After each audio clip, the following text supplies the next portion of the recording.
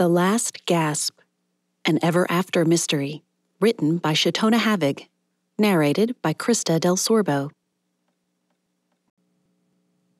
Chapter 14. Sterile. Lucinda hadn't expected the courtroom to be sterile, but it was. The judge's bench, the row of seats, the lack of windows. Of course, if she'd been asked, she wouldn't have been able to describe what she expected. She never expected to see the inside of a courtroom. Ever. She sat on the bench beside two others, wearing the new blue dress Mrs. Cohen had brought her, and with her hair brushed and pinned in place. One by one, the judge listened to the charges, asked a few questions, and either set a bail amount, lower than she imagined they'd set for her, or denied bail. "That'll be me. Denied." Although Mrs. Cohen and Gary had both insisted she had nothing to worry about, nothing about releasing an accused murderer made sense to her, bail or no bail. What were even thousands of dollars compared to a life? "We'll pay the bail," Mrs. Cohen had insisted, despite all of Cinda's objections.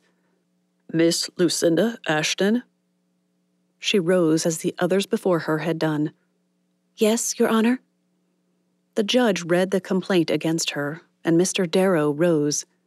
To her surprise, although Lucinda didn't know why she should be, the judge acknowledged the man and asked him to state his business. "I'd like to request that all charges be dismissed for insufficient evidence."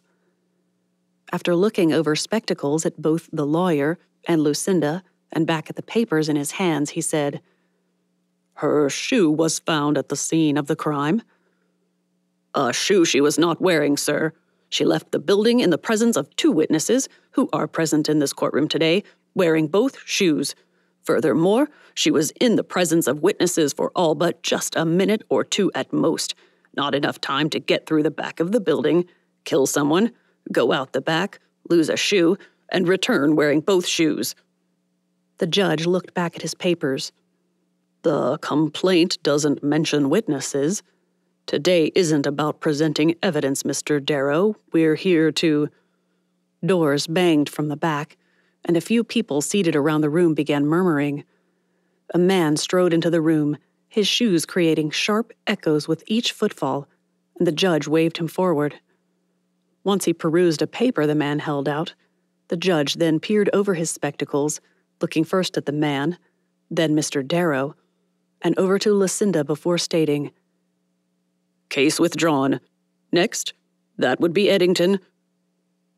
What else the man said, Lucinda didn't hear.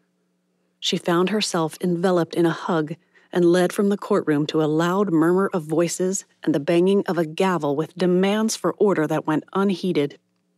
As the doors shut behind her, reporters clamored for a response, but Mr. Darrow promised to make a statement once. "Miss Ashton has been taken away. She is, as you can imagine, under a great deal of shock and strain." "Will she give an interview later?" "That remains to be seen." More questions were fired at them, one after the other. Did she know why the district attorney had withdrawn the case? Did she know who had killed the 3 victims and shot another? Was she guilty? That one prompted her to gasp, "Of course not," before she could stop herself. But Mr. Darrow didn't react. He just led her to the car, opened the door, and ushered the ladies in. Mr. Cohen slipped in on the other side, and when she looked back, she saw Mr. Darrow standing there, speaking with the horde of newspapermen. "What will he tell them? I don't even know the answers, except to whether I'm guilty, of course."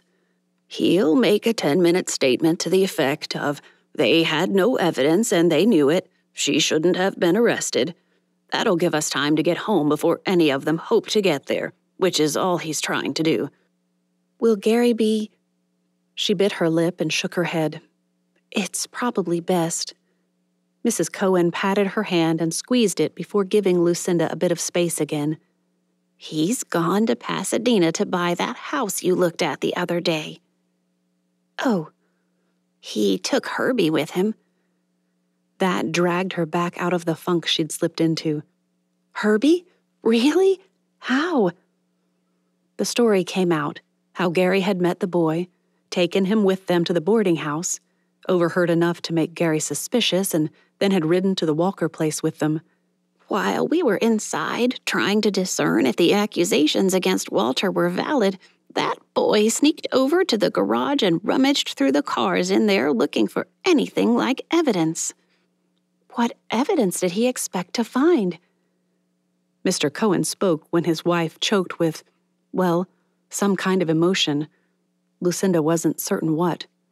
He didn't know, but the boy found a gun, handgun. What he described sounds like a Mauser, but I'd have to see it to be certain. Only in that word, Mauser, did Lucinda hear the faintest trace of a German accent. He'd know, I guess. Wasn't he born there? Her throat dried faster than a dewdrop in Death Valley in July. Mr. Walker's? She choked out. Can't know, Mr. Cohen admitted. It was found under the driver's seat. Was it shoved under from the back? Kept there by the driver? We don't know, but Darrow's putting a word in the DA's ear. Something about it didn't sound right. But Mauser sounds German. It is. Mr. Cohen stared at her. Why? Well, she swallowed hard. Mr. Walker wasn't in the war. Didn't fight for Germany. How would he get a German gun?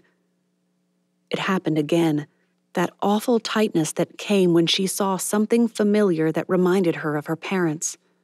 The Cohens exchanged one of those silent looks that long-married people did when they had something to say that didn't need words. Mrs. Cohen patted her hand again and said, His son fought in the war, though. Came home a local hero, remember? But lots of soldiers brought back souvenirs from France and Germany. Trinkets, small bits of art or pottery. Mr. Cohen broke in there. And guns they'd taken from soldiers they'd captured.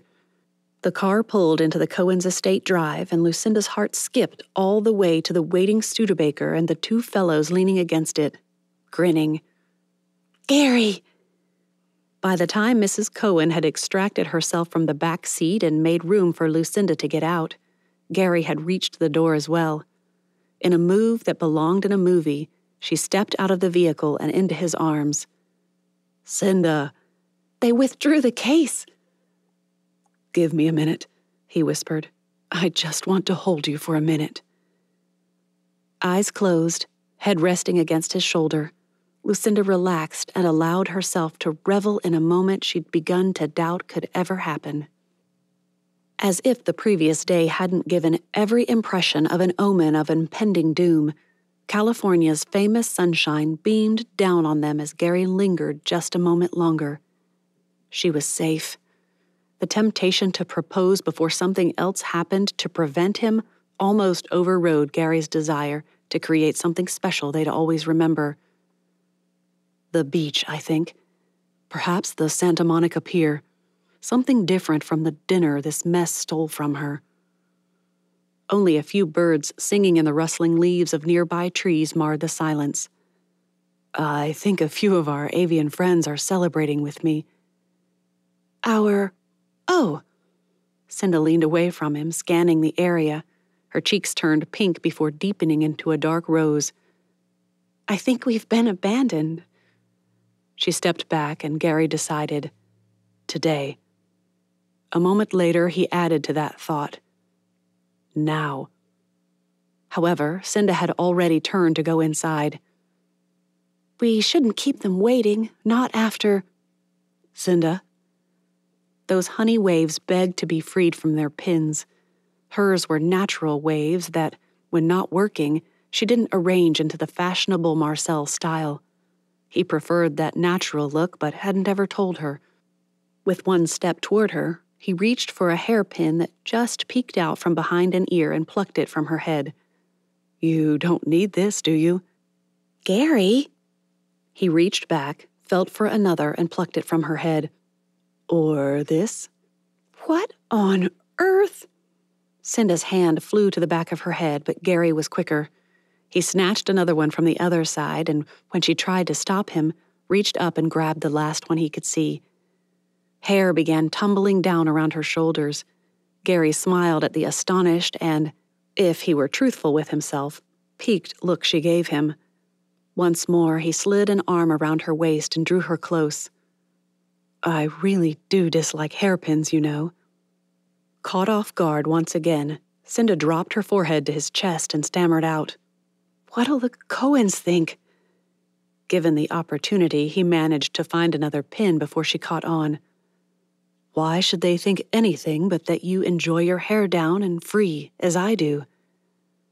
Shoulders shaking, Cinda buried her head into his chest again as gasps, and a new thought slammed into him. Are they sobs? Cinda, I'm sorry, I didn't mean... He broke off when she stepped back, and the muffled sounds exploded from her. Laughter. You're the... More laughter. Silliest man ever! Shoulders still shaking, she withdrew a few pins he couldn't see and pressed them into his hand before shaking out her hair. Just watching the waves tousled by the movement and the breeze solidified his decision. You stay right here. He angled her a smidge as if an artist choosing the best light and pose. Yes, just like that. I'll be back in a jiffy. But, do you trust me, Cinda? Only love could create such an instant transformation from objection to a smile. Still, his heart swelled at her quiet, confident, Yes, of course I do. I'll be right back. Jervis met him at the door, an uncharacteristic smile on his face, too. It's good to see her again, sir. Will you tell the others that we'll be back in, a couple of hours at least? He smiled at the man's unquestioning nod. As champagne isn't permitted these days, perhaps they'd have bottles of ginger ale ready.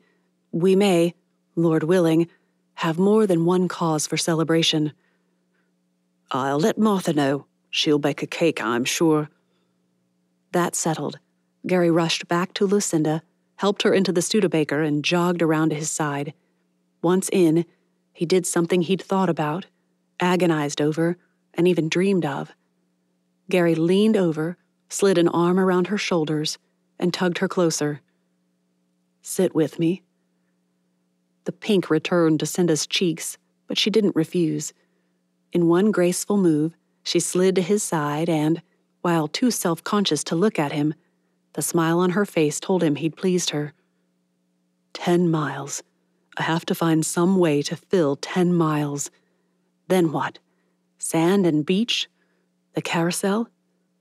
Miles flew past at a swift 35 miles per hour clip, and Gary need not have worried about filling the time with words. Before they'd made it out of the gates, Cinda slipped a hand around his arm and leaned against his shoulder. Bliss. The outline of the Whirlwind Dipper coaster slowly emerged on the horizon. Almost there. Cinda turned to look at him, and only the fact that they were zipping along at breakneck speed kept him from taking the opportunity to kiss her. Are we going to the pier? The pleasure pier at Santa Monica? I thought. She shifted away from him, but Gary could still feel her stare. Or was it a glare? Our new friends have just helped me escape a trial for a crime I didn't commit, and you're taking me to, what, a fun house? Gary! 1/10 of a mile passed. 2. With arms folded across her chest, Cinda stared out through the windshield, but she didn't move any further away. As he neared the pier, the perfect response, he hoped anyway, came to him. Cinda, I thought you said you trusted me. Once more, he felt her gaze on him. That same hand slipped around his arm. Her cheek rested against his shoulder again, even as she inched closer once more. You're right. I said that, and I meant it. I guess I just don't understand why you do. The way she trailed off hinted she'd realized his intention. Cinda occasionally spoke as if she didn't consider herself to be all that bright, but Gary had often disagreed. She could be naive at times, certainly. However, Cinda had more common sense and intuition than most people he knew. How had she not guessed his plans before they exited the Cohens' estate? Mental exhaustion and likely lack of sleep, his mind suggested. And you're contributing to more of each with your impatience. Most likely, anyway. The shore, the whirlwind dipper, or the carousel? Which first? I've never been on a roller coaster before. Should we do that first in case it unsettles my stomach? I'd have time to recuperate a bit before we got back in the car. And a fellow can't propose on a rattly, clattering coaster anyway. He parked, hopped out of the car, and jogged around to open her door. If he stood a little close and gazed at her for a moment, it surely could be forgiven. Couldn't it? I'm so glad you're out of there and safe, Gary added. He started to tell her about the house, but his more temperate side suggested he wait. I could drive her over. Why not? She'd think we were hurrying back at first. A quavering smile preceded a, I knew I'd be safe. You were praying for me. I knew that. That smile nearly did him in. The words did. Hugging in public, not the done thing, but Gary did it anyway. We'll find what happened to your shoe so that can't come back on you, he promised. Now, let's go see just how adventuresome your insides are. How romantic of you, Gary Prinz. Nerves showed themselves about the time they got in line. There weren't many people ahead of them, but squealing women and roaring men zipped past. Cinda fidgeted. It is safe, isn't it? They wouldn't want to risk people getting hurt. I've ridden it several times. Well, if you can, so can I. The bravado lasted until they climbed into the cars and waited for the ride to begin. Gary, you're safe with me. But are you safe with me? A glance at her showed Cinda blushing. What if I get sick all over you? Taking her hand in his, Gary squeezed and whispered, I'll survive. Twisting, turning, the car occasionally threw her into him, and Gary did his best not to crush her. Only the Monday lack of crowd allowed them their own car. That and a knowing look from the operator. One last dip, another twist, and the car rolled into place. Head thrown back, eyes sparkling, Cinda laughed and squealed before hugging him. Thank you! I needed that. It's as if all that rushing wind blew off the doom and gloom of the weekend. Gary led her away from the coaster and asked, Still game for a walk on the beach? Or do you want the carousel first? After a quick survey of the pier, Cinda slipped her hand back into his and said, The beach. I feel like I might not enjoy the carousel as much immediately after such an exhilarating ride. Let's go. Tune in tomorrow for the next chapter. Thanks for listening.